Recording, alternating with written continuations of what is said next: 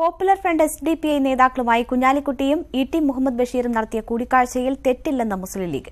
ഇരുവരും രഹസ്യ ചർച്ച നടത്തിയിട്ടില്ലെന്ന് മലപ്പുറം ജില്ലാ പ്രസിഡന്റ് സയ്യിദ് സാദിഖ് ഷിഹാബ് തങ്ങൾ പറഞ്ഞു.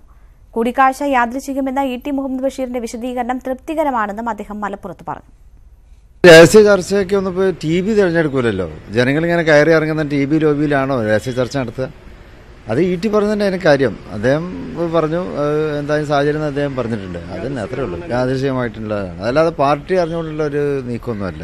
അൻവർ പറയുന്നത് UDF അറിവോടെയാണ് ഈ ചർച്ച നടത്തിയത് എന്നൊക്കെയാണ് അൻവറിന്റെ ആരോപണം. അതിനൊന്നും എനിക്ക് മറുപടിയില്ല. ഓക്കെ.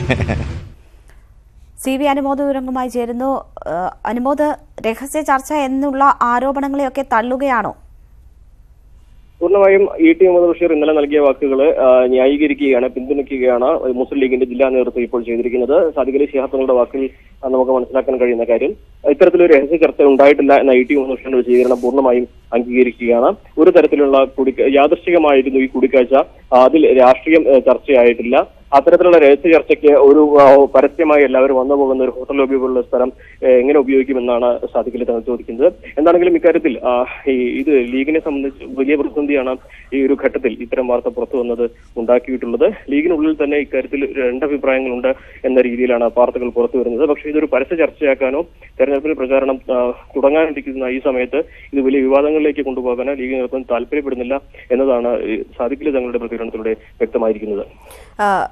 ഈ CPM നേതൃത്വം ഒക്കെയും എങ്ങനെയാണ് ഇതിനോട് പ്രതികരിക്കുന്നത്? ഈ ഒരു രഹസ്യ ബാന്ധവം ചൂണ്ടിക്കാട്ടി ജനങ്ങളിലേക്ക് ഇറങ്ങാനാണോ തീരുമാനം?